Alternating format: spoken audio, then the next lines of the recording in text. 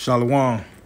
First and foremost, I want to give all praises, honor, and glory unto Yahweh, Bahashem, Yahweh Shai, Bahashem Rachah Kodash, which is to say the name of the Heavenly Father, in the name of his Son, in the name of the Holy Spirit, in the ancient Hebrew. I also want to give double honors to the elder apostles of Great Millstone who rule well, the top Bible teachers on the planet Earth today. And I also want to send out a hearty shalom to all the sincere brothers throughout the four corners of the earth that push the unadulterated truth of the Bible and risk your lives doing so in efforts of waking up the hopeful elect of the nation of Israel. This is your brother Karad from the Great Millstone, Miami, coming back at you with another lesson through the spirit and power of Yahweh Ba'ashem Yahweh Shai. And Lord's will, this is edifying. Okay, now what I want to go into is, I want to keep this short and sweet.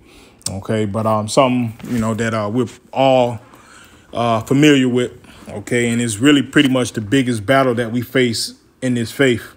Okay, and that's the battle between the flesh and the spirit. Okay, and that's why you'll hear the elder apostles, say the saying that we're our own worst enemy in this faith. Okay, and the reason that is because our spirit, which is in us, which is righteous. Okay, Lord willing, we're those men that are going to be delivered. Okay, the spirit that's within us is righteous, but the flesh that spirit is in is absolutely wicked.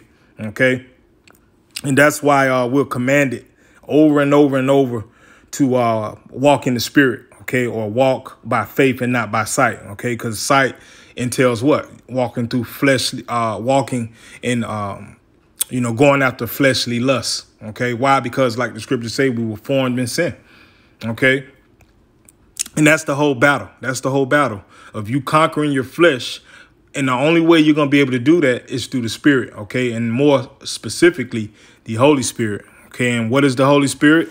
Well, we'll get a quick precept just to edify that point. This is St. John chapter 6, verse 63. It says, "It is the Spirit that quickeneth, the flesh profiteth nothing," okay? And that's a key point, man, And as of late, I've heard this scripture thousands and thousands and thousands of times, okay? But hey, I pretty much say this in every lesson, like Elder Apostle Gabar says, repetition is the father of skill, you see?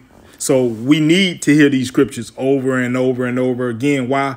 So that it could be cemented in our minds, okay? Especially understanding the times that we're coming into.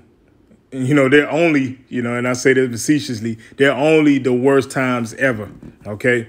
So it's paramount, okay, and extremely fundamental that we cement, especially the basic scriptures, the core precepts, and that milk, okay? The scriptures tell us to desire that sincere milk, okay? Because guess what? That's our foundation.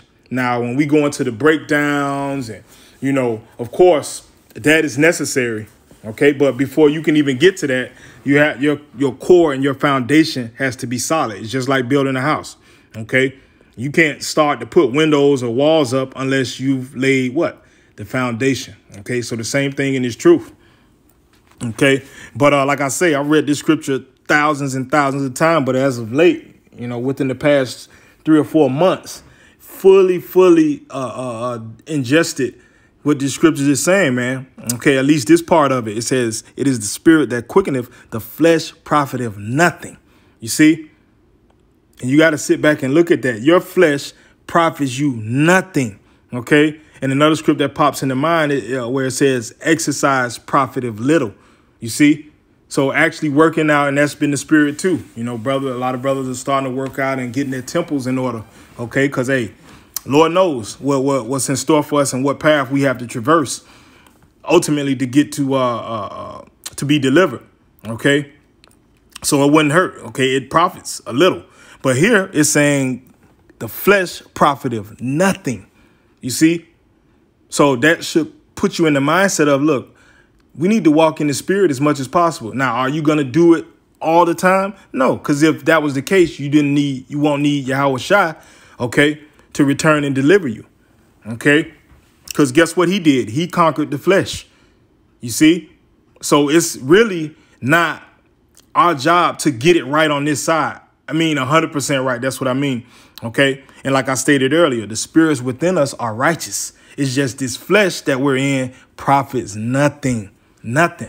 Nothing good come from this flesh that we're in. Okay, I believe the Apostle Paul said that. Verse 63, it is the spirit that quickeneth, the flesh profiteth nothing. The words that I speak unto you, they are spirit and they are life. Okay, so here it is. The Messiah is giving us a dichotomy. Okay, you're in your flesh, and that flesh is not going to profit you anything. Nothing. If at best, it's going to bring you down. Okay, but like he said, the words that I speak unto you, they are spirit and they are life. Okay. And what's another word for spirit? Ghost. Okay. So when you're dealing with the Holy Ghost or the Holy Spirit, you're speaking about what? The word. Okay. And our Lord Yahweh Shai is the word. He embodies the word. Okay. Like it says, I just left my mind. He comes in the volume of the book. It is written of him. Okay. So that shows you right there primarily what our goal is to be, which is to walk in the spirit. OK, because your flesh is on a wrecking ball, on a wrecking path to get you destroyed. OK, why? Because it was sown in wickedness. It was sown in sin. OK, so that's our whole battle, is to fight off this flesh with this Holy Spirit, meaning we need to walk in the spirit and do the things that are conducive, OK, to us walking in the spirit as much as possible. Because this flesh, ain't nothing good about this flesh, man. Every day you wake up is deteriorating. You're shedding skin all in the bed. You know, the older you get, the less your mind works, you know, and it's just all bad. It's just all bad. And of course, this happens because we sinned. OK, like the scriptures tell you, roughly paraphrasing that, men have lost their stature. OK, like there was a certain point men lived 900 years. OK, now the scriptures say 60 and 10, which is, a score is 20. So 60 and 10, that's 70 years old. And when you look at it, that's accurate, man. OK, most people that are 70 years old got to take a slew of medications just to stay alive. You see, so if it weren't for Esau's wizardry and witchcraft, a lot of these people would have dropped dead. OK, so but the main point, this flesh ain't about shit, man. OK, we need to walk after the spirit as much as possible. OK, let's get Romans and get an account from one of the most renowned men of the scriptures. OK, the Apostle Paul, Romans chapter 7. And we'll start at 6. Romans 7:6. It says, but now we are delivered from the law, that being dead wherein we were held, that we should serve in newness of spirit and not in the oldness of the letter. OK, going into, pretty much the vibration that the wicked scribes and Pharisees and the high priests were pushing. It's all about the law. OK, just like IUIC pushes. OK, when the fact of the matter is, according to the first covenant, if you break one of the laws, you've broken them all. OK, so who would be worthy of deliverance? OK, and we need to thank our Heavenly Father through his son. OK, the water Yahweh B'Shem Yahweh Shai, that he sacrificed his only begotten son so that, Lord willing, we can receive this second covenant. OK, which all of Israel will inherit. OK, but just the elect will on the first go round. It says, verse 7, what shall we say then? Is the law sin? The Most High forbid. Nay, I had not known sin, but by the law. For I had not known lust, except the law had said, thou shalt not covet. You see? So just like it says in the book of James, he that knows to do good and does it not, to him it is sin. You see? Because ultimately, before you came into this thing, you really didn't know what you were doing. OK, and that was a part of that grace period. But once you wake up to the understanding of this thing, your job is to try your best. OK, to offend less. OK, and how do you offend the Heavenly Father? By sinning. Now, are we going to get it perfect? Absolutely not. That was only required of our Lord Yahweh Shai. OK, but it says verse 8. But sin, taking occasion by the commandment, wrought in me all manner of concupiscence. For without the law, sin was dead. You see? Verse 9. For I was alive without the law once, But when the commandment came, sin revived and I died. You see, so it's going into that newness of mind, that newness of spirit. It says, verse 10, and the commandment which was ordained to life, I found to be unto death. Verse 11, for sin taken occasion by the commandment deceived me, and by it slew me. Verse 12, wherefore the law is holy, and the commandment holy, and just, and good. Okay, so there's nothing wrong with the law. It's something wrong with us. Okay, like the scriptures say, finding fault with them. Okay, the fault was with us, not the covenant or the commandments. They're perfect. Okay, and what's going to prove that is once the second covenant is implemented. Okay, meaning the laws are written in our inward parts, and we can't possibly sin. Okay, we're going to see what the Heavenly Father intended. Okay, we're going to see absolute perfection, absolute righteousness. Okay, throughout not just the earth. Okay, throughout the universe. Okay, because the law is perfect. It's spiritual.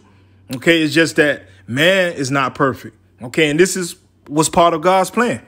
Okay, for us to be molded and to go through that fire so we can be that those joint heirs with our Lord Yahweh Shai.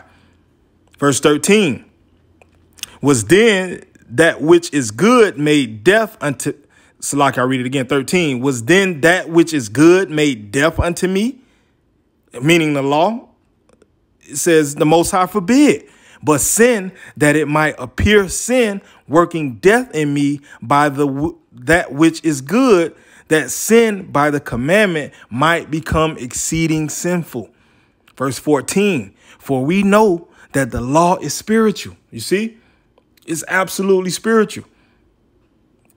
It says, but I am carnal, sold under sin. You see, so here it is. The Apostle Paul is pointing out, hey, that battle that each and every one of us deal with in this faith, man. OK, it says, for we know that the law is spiritual, but I am carnal, sold under sin. You see, and everybody, every last one of us, from Elder Apostle Tahar on down, this is true.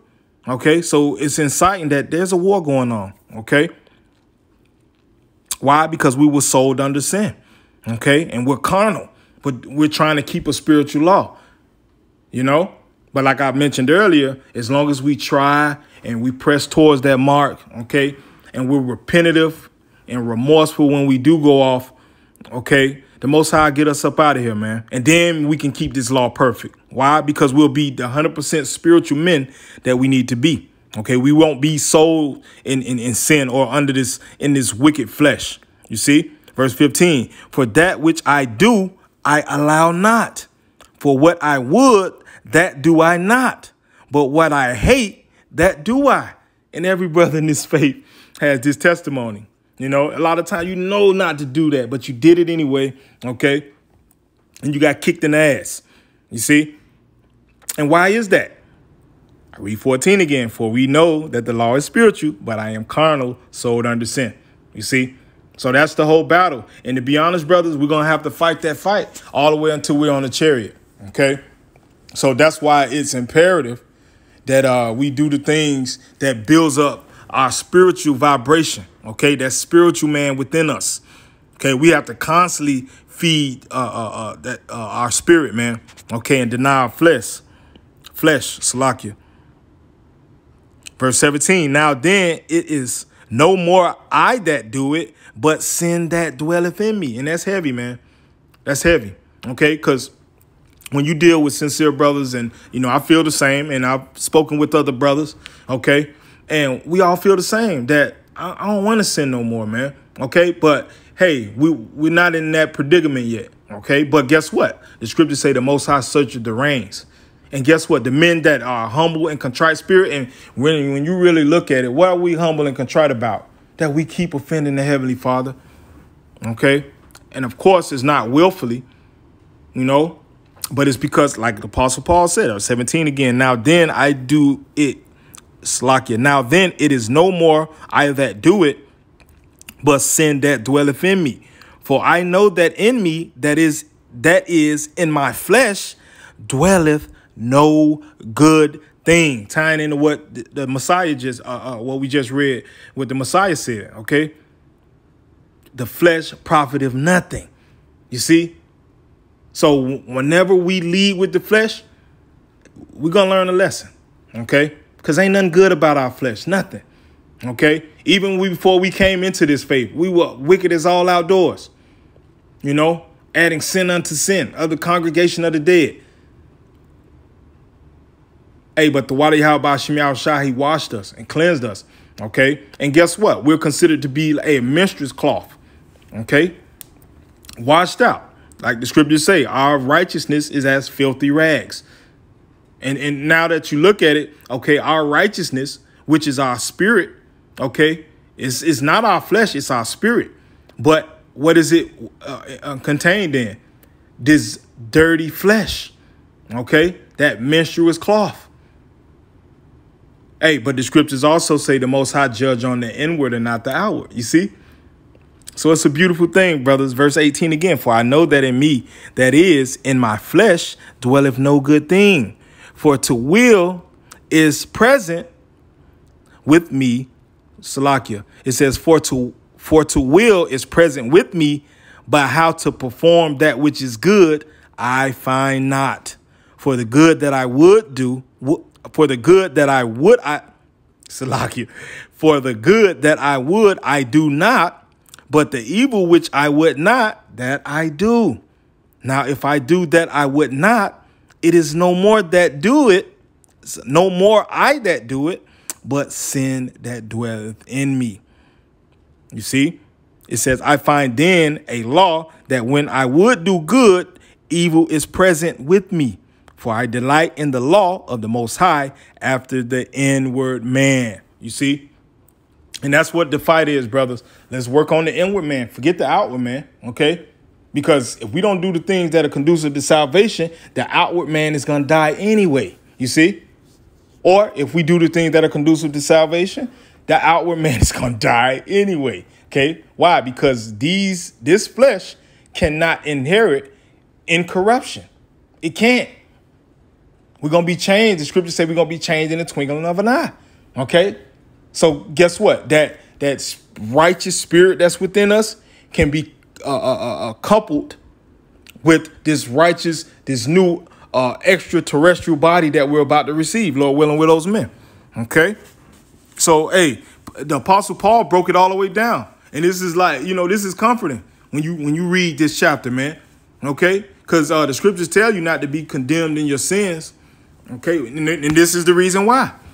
Okay, because ain't nothing good about your flesh, nothing. Okay, and we're not perfect. Now we're striving after that perfection. The scriptures say, be ye perfect like your Father is, which is in heaven. Okay, that's the goal. But we're not going to do it on this side until we're changed. You see? Now, does that give you a cloak or to be malicious and, say, I'm in this wicked flesh, all right? No. That ain't the spirit. Like I mentioned earlier, the Lord said he searcheth the reins. Okay. The Lord gonna get down to the nitty gritty of the matter. Okay. This is what do I want? Galatians chapter 5. Okay. And this is, a topic that we brothers know, we deal with, and we know this is the basis of our walk. Okay. But more so coming down the pipe, man, towards the end times, man, because we're gonna see some things that are gonna try us, man. Okay. They're going to try our flesh, but hey, the goal is to lead by the spirit. Okay. Because understanding, look, yeah, maybe it's a scenario that, hey, the scriptures say we're going to be merry and have abundance. Okay. But for some brothers, their trial may be that they haven't eaten in a day. Okay. But guess what? We fast, so, Satan can use that to say, look, you haven't eaten in the day. The Lord ain't dealing with you, And we know the games that Satan plays. It's on a high level. It's on a divine level. Okay. We know who he works for, and he's going to tempt that flesh. But what is the spirit saying? Hey, man shall not live off of bread alone, but by every word that proceedeth out of the mouth of the Most High. You see? So that's really what it boils down to. This is Galatians chapter 5. And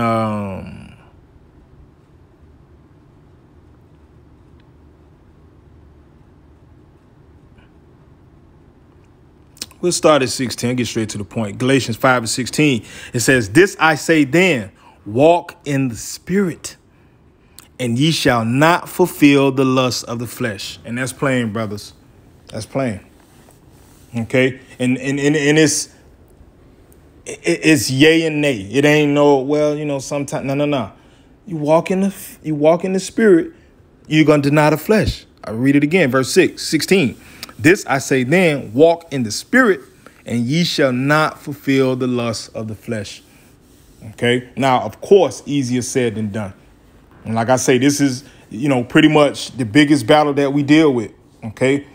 And like I mentioned earlier, the elders always say, you are your biggest enemy.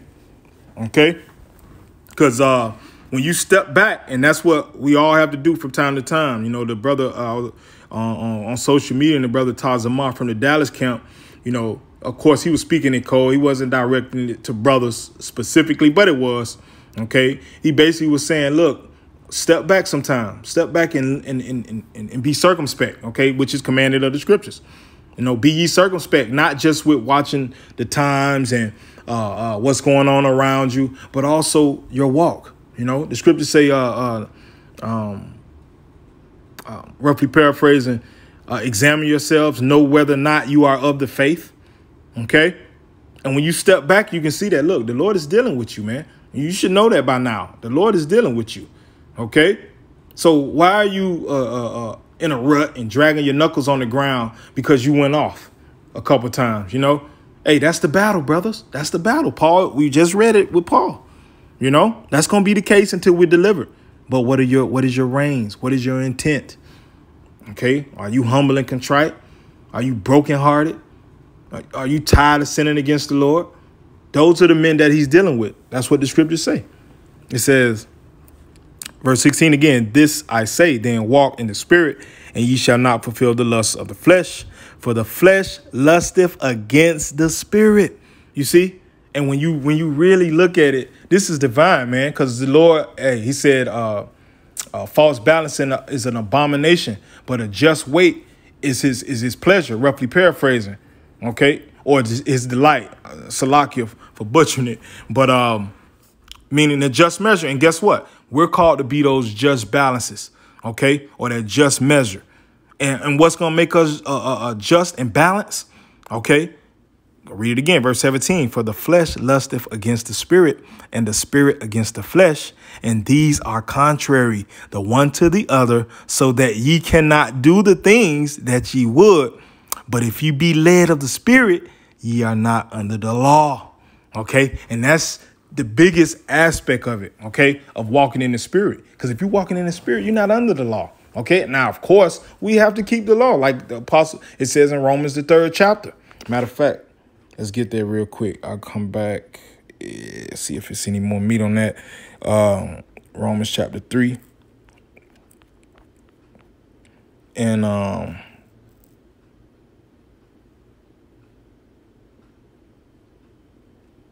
I started 28, Romans 3:28. It says, therefore, we conclude that a man is justified by faith without the deeds of law.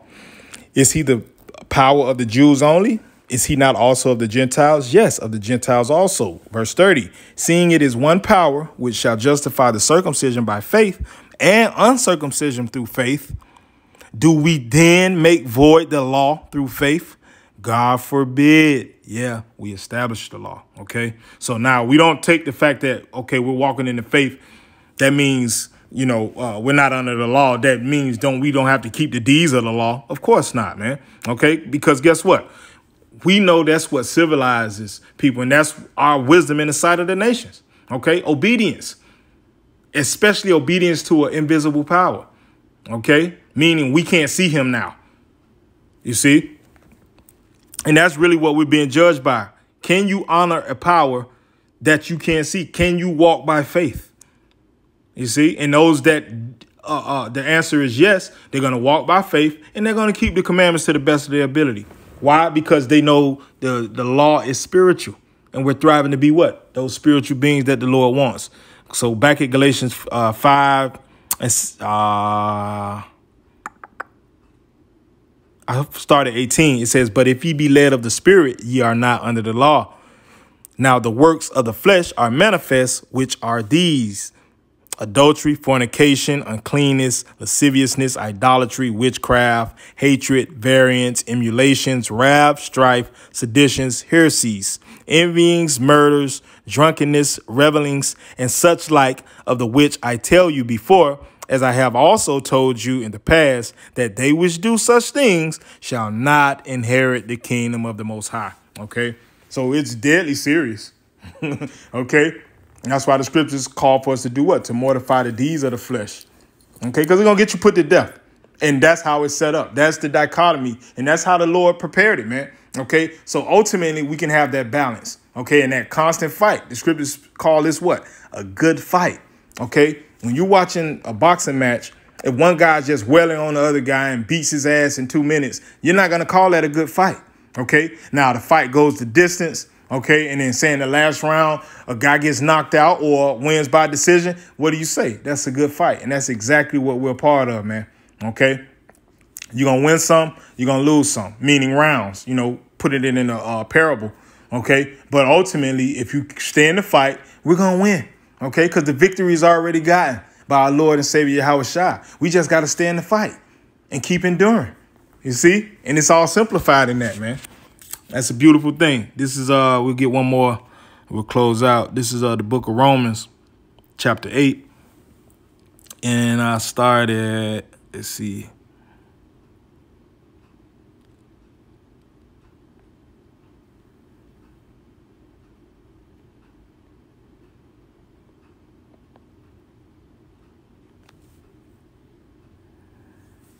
We'll start at 10.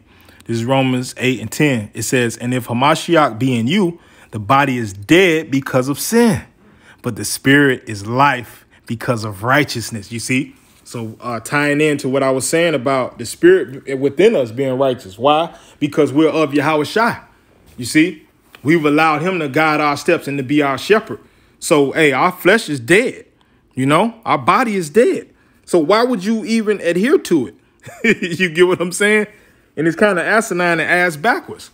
It says, and if Hamashiach be in you, the body is dead because of sin, but the spirit is life because of righteousness. Okay, going back to St. John 6 and 63, the words that I speak unto you, they are life. You see, the flesh profiteth nothing. Verse 11, but if the spirit of him that raised up Yahweh Shai from the dead dwell in you, he that raised up Hamashiach from the dead shall also quicken your mortal bodies by his spirit that dwelleth in you. You see? So tying it all in together, all the scriptures we brought out, you see in the manifestation of it, man. Okay? And really, that's the real comfort, that really it's the Lord working within us, man. Okay? It's just our job, okay, to keep our minds on it, to hold fast what we have, which is this understanding, okay, and continue to fight. It says, verse 12, therefore, brethren, we are debtors not to the flesh, to live after the flesh. For if you live after the flesh, ye shall die. And that's plain. That's plain. And that's why it's a beautiful thing that when you deal with these scriptures, it's this or that, okay? Because when you go into gray areas, then that brings confusion. The Lord said, you walk after the flesh if you want, I'm going to kill you. Plain and simple.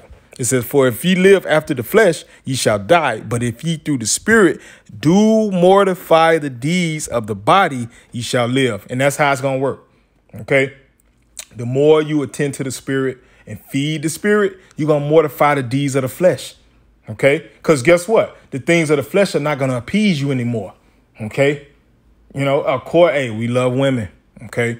But the way that I lusted after women in the world is night and day compared to how I am in this truth. Okay. Why? Because you get the understanding that, look, hey, if we endure to the end, like Elder Apostle Gabar likes to say, hey, brothers, and I'm not mocking him, he says, hey, brothers, if you're of the elect, you're good.